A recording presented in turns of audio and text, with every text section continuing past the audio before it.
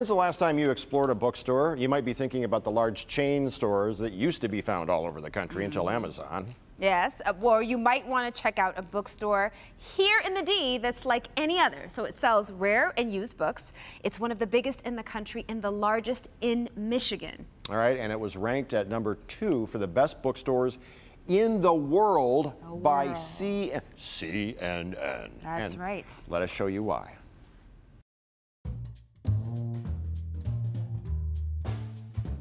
This is John King, founder of John King Bookstore in downtown Detroit.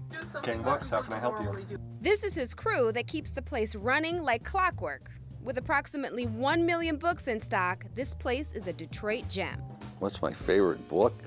The one I just last sold to somebody. Manager Deborah showed me around while everyone else was making book magic. What do people come here for, and what kind of books do you guys offer?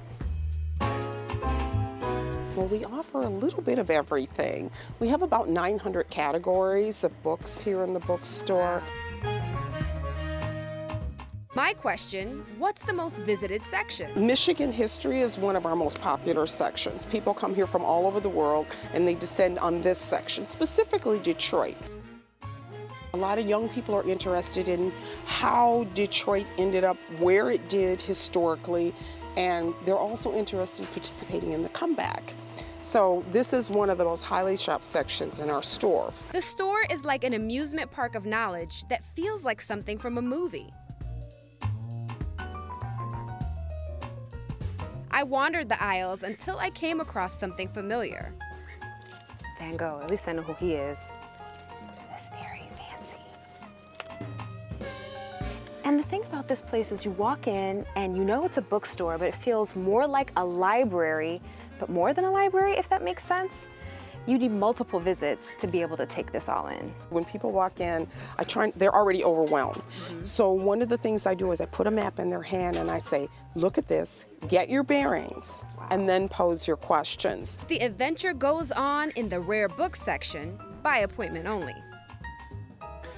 This table right here are all presidential books, most of them signed, a lot of Nixon, a lot of Carter, but things going back to Franklin Roosevelt.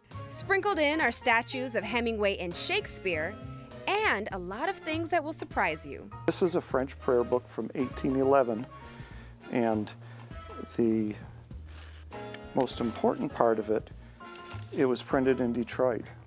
And this was on Father Gabriel Richard's printing press that he brought to Detroit.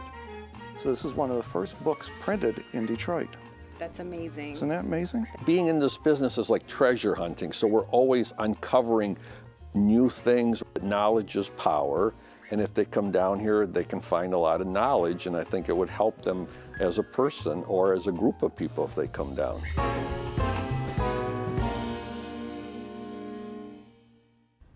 Hey, the Gooseberry Fool. It was awesome.